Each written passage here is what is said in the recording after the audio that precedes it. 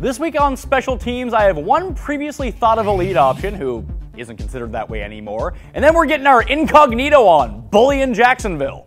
This is Mayo's triple play, stardom tight ends and defenses. Remember when everyone was just infatuated with Jordan Cameron? The guy couldn't be stopped.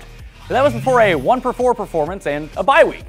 How quickly we forget though, because he's still elite at the position. He's going to prove it to all of you this week against the Bengals, who he lit up for 10 catches, 92 yards, and a touchdown back in week 4. Because now, Cincinnati, they have no Geno Atkins, which means the linebackers are going to have to cheat up to the line of scrimmage, giving JC the one step he needs to get open. And given that step, he's going to be gone. Have trust. Rob Hausler hauled in his first career touchdown last week, which I'm now calling a streak, because he's going to make it 2 in a row versus Jacksonville. Hausler has at least 4 catches and 5 targets in 3 of his last 4 games, and the Jags are the second softest team to tight ends, giving up 10 fantasy points per game to big men. Who's the worst, you may ask? The Cardinals, but Mercedes Lewis is on the Jags, and you really don't want to play him. So if you're stuck at tight end, use Rob Hausler. He'll be a solid option. Need a defense? Well, you might as well just stay in Jacksonville for this one, but remember to use the Cards, not the Jags, because using Jacksonville would be terrible.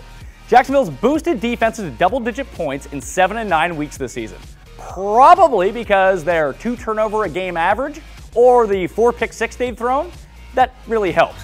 And that's just what the defense does. Think about this.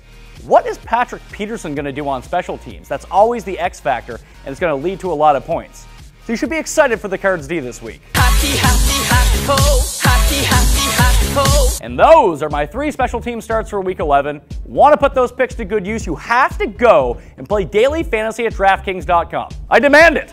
There's loads of daily tournaments. They run every day, but there's one you really want to try out. The Sunday 200 grand. Yes, that is a prize pool of $200,000. You want some of that 200 grand? Use my picks and you'll probably get some. Go to DraftKings.com right now, sign up, and find out all the details. I'm Pat Mayo. See you next time.